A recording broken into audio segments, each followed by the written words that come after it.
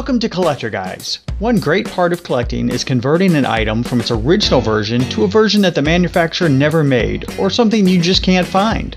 Converting. It's how you create your own Mean Girl figures out of Polly Pockets. It's also a way to take a damaged item and bring it back to life. Quick disclaimer, conversions are usually not valued by other collectors, so altering a toy or any collectible will probably reduce its value considerably. Conversions should only be done for fun. Here is a great example of a conversion by a Marvel Universe collector. Marvel Universe, now called Marvel Legends series, began in 2009 and is still sold by Hasbro today. Overall, the figures are very well done, with great sculpting, multiple points of articulation, and excellent paint. They were immediately a hit with kids and adults. One of the most amazing things about this line is its depth. Finally, collectors could purchase heroes and villains that had never been available before, and at a reasonable price.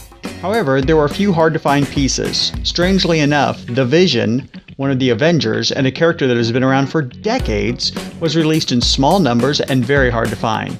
The secondary market responded by selling the figure online for as much as 30 times the original value. Even today, the figure is still expensive to acquire, so it's a perfect candidate for a conversion creation.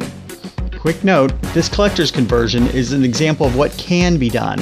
If you want an expert step-by-step guide to creating exact models, this is not it. So on a trip to a flea market, the collector found another Marvel Universe figure that he already owned, Gladiator. Gladiator is primarily a character from the X-Men comics. While interesting, he is not incredibly popular, and the Marvel Universe version was overproduced by Hasbro. This meant that there was little demand and lots of figures. However, the figure is well sculpted and a good candidate for a conversion. There was one problem. He was missing his cape. Still, the collector bought the figure loose at the flea market for $1.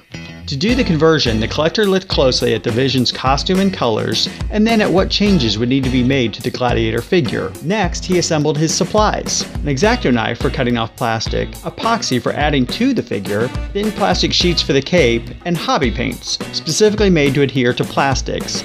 First, he washed the figure. Then he cut off Gladiator's unneeded plastic parts with the X-Acto, built up the middle and filled in the head. Some sanding, a new cape, and a chest symbol. Then a base layer of white paint, and finally the careful use of paints. Gladiator's alien face was actually a good match for Vision, so little was changed there, and the eyes were left completely alone. So with just a little supplies and a little work, a $1 cast-off flea market Gladiator became one of Earth's mightiest heroes, the Avengers Vision. Have a conversion you did? Share it with us in the comments. Thanks for watching. We'd appreciate you subscribing to our channel. Until next time, that's Collector Guys.